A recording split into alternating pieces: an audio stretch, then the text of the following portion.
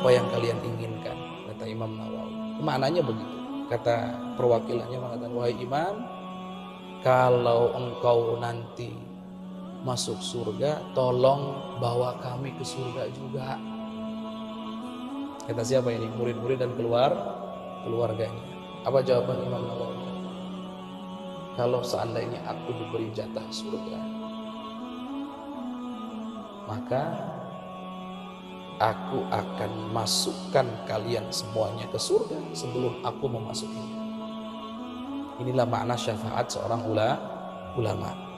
Maka dalam sebuah hadis, karena ada dasarnya Imam Nawawi begitu. Dasarnya apa? Ada hadis dari baginda Nabi, kalau tidak salah riwayat Imam Ahmad, baginda Nabi pernah bersabda begini, yashfa'u yaumal qiyamah thalatha, akan memberikan syafaat di hari kiamat 3 golongan. Bukan hanya 3 ini, tapi dalam hadis itu disebutkan 3. Awas, jangan salah paham. Yang pertama al-anbiya, para nabi. Ini akan memberikan syafaat nanti. Semoga kita semuanya diberikan syafaat baginda Nabi Muhammad SAW. Yang kedua adalah asyuhada, orang-orang syahid wafat dalam peperangan di medan laga untuk membela agama Allah. Yang ketiga adalah al-ulama, para ulama. Ulama itu punya hak nanti di hari kiamat untuk memberikan syafaat. Imam Nawawi bukan hanya ulama, tapi rajanya para ulama. Sudah bukan hanya ulama yang amilin. Amin itu mengamalkan ilmunya. Sampai disepakati beliau itu kekasih Allah, Imam Nawawi. Selesai sudah. Jadi wajar kalau keluarganya, muridnya berharap ada syafaat dari Imam Nawawi. Dan menggembirakan jawabannya, ternyata kata beliau, seandainya aku diberi jatah surga, aku akan masukkan kalian ke surga sebelum aku memasukinya. Dari sini kita mari ambil pelajaran. Mari kita ambil pelajaran dari kisah Imam Nawawi ini. Sebelum kita menyebutkan yang inti, ada dasar. Ngaji itu diantaranya penting untuk menyebutkan biografi ulama. Karena Imam Sufyan bin Uyainah pernah berkata, "Inda dzikris shalihin tatanazzalur rahmat." Ketika kita menyebutkan orang-orang soleh, mempelajari biografi mereka, rahmat Allah akan turun. Ini kata seorang tabi'in. Siapa itu? Imam Sufyan ibn Uyainah, ulama besar dari kalangan tabi'in. Tabi'in itu yang muridnya sahabat, kan gitu ya, Masya Allah. Maka kita berharap dengan mempelajari biografinya Imam Nawawi ini diberikan rahmat oleh Allah Subhanahu wa Ta'ala, yang kita bawa nanti ke rumah, sampai kita bawa sampai wafat nanti. Pertama ini. Yang kedua, dari biografi Imam Nawawi ini mari kita ambil pelajaran-pelajaran, diantaranya yang pertama, marilah isi waktu kita untuk kebaikan. Kalau Imam Nawawi mengisinya dengan ngaji, nulis kitab, ya kita minimal kalau bukan ahli ngaji, minimal isi dengan kebaikan. Itu deh. Agar muncul namanya berkah waktu. Para ulama mengatakan waktu itu lebih mahal daripada apapun itu. Sampai Imam Ghazali menyebutkan waktu itu jauharatun la qimata laha, berlian yang tidak ternilai harganya. Karena kalau sudah hilang nggak bisa kembali. Nggak bisa kembali.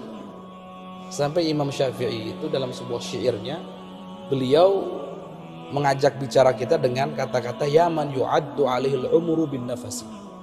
Wahai orang yang umurnya dihitung dengan nafasnya. Setiap nafas yang keluar semakin dekat ajal kita.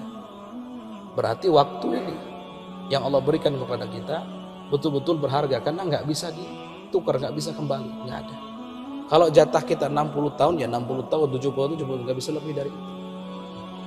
Ini berharganya luar biasa. Dan kata Imam Razi, juga imam-imam yang lainnya, 1 detik kita gunakan di jalan Allah untuk ibadah, untuk mendekatkan diri kepada Allah, ini cukup untuk menentukan nasib kita di surga nanti. Artinya apa? Kalau ada waktu 1 detik saja kita gunakan untuk ibadah, diterima sama Allah, sampai nanti kita meninggal, itu pahalanya masih bisa kita nikmati. maka bisa menjadi penentu kita masuk surganya Allah Subhanahu wa Ta'ala. Maka hargai waktu sebagaimana mestinya, seperti Imam Nawawi menghargai waktu. Ustadz kita kayaknya jauh dari Imam Nawawi, ya paling tidak belajar untuk bisa mendekati Imam Nawawi. Sudah gitu, isilah waktu dengan kebaikan, maka umur akan berkah. Ingat, umur kita ya waktu kita, dan hakikatnya waktu kita yang bermanfaat adalah amal kita saja yang digunakan untuk beramal. Nanti setelah meninggal nggak ada lagi tuh 70 tahun nggak ada gunanya. Yang tersisa hanya apakah waktu kita digunakan untuk ibadah. Makanya nanti di hari kiamat kata baginda Nabi dalam sebuah hadis, seorang hamba tidak akan selesai dihisab sampai ditanya tentang 4 perkara. Yang pertama tentang waktu yang digunakan, waktu, nikmat waktu yang diberikan untuk apa, usia yang diberikan untuk apa, beritanya, ilmu yang diberikan untuk apa. Jadi waktu itu akan ditanya oleh Allah. Detik ini kamu kemana, kamu ngapain saja, umurmu secara umum digunakan untuk apa, detik ini kemana, jam ini kemana, hari ini kemana, bulan ini kemana, dan seterusnya. Akan ditanya sama Allah. Dan pertanyaan Allah itu disepakati semua ulama bahwa detailnya luar biasa. Kalau sudah masuk ke ranah hisab, detail. Waktu akan ditanya ini. Kita beruntung saat ini, Masya Allah, walaupun gurunda kita nggak hadir, kami juga harapannya gurunda hadir, tapi masih Masya Allah menyempatkan untuk ngaji. Yang kami yakin ini ngajinya karena ketulusan, Insya Allah. Ini kan nanti akan jadi bekal kita di hari kiamat nanti. Ya Allah, hamba gunakan waktu dari jam sekian untuk ngaji. Luar biasa.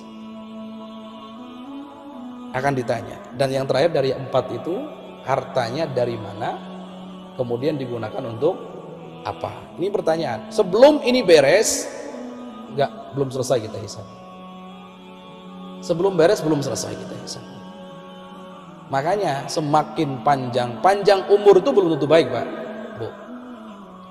Panjang umur belum tentu baik. Bisa jadi yang umurnya pendek itulah yang baik. Makanya baginda dalam sebuah hadis mengatakan, khairukum, sebaik-baiknya kalian, man tala umuruhu, yang panjang umurnya. Sampai di sini? Enggak, ada lanjutannya.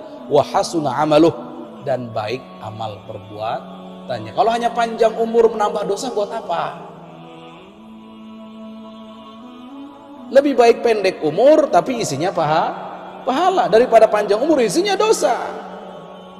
Maka baginda Nabi mengatakan panjang umur itu baik, kan gitu makna tersiratnya, tapi kalau digunakan untuk amal soleh. Makanya ini pesan paling penting. Imam Nawawi kita ini 45 tahun hidupnya, nggak lama, tapi waktunya digunakan untuk ibadah kepada Allah Subhanahu wa Ta'ala. Tidak mau, kalau tidak ridho kalau waktunya hilang begitu saja. Ya, jangankan untuk maksiat, hilang tidak bermanfaat, beliau nggak mau.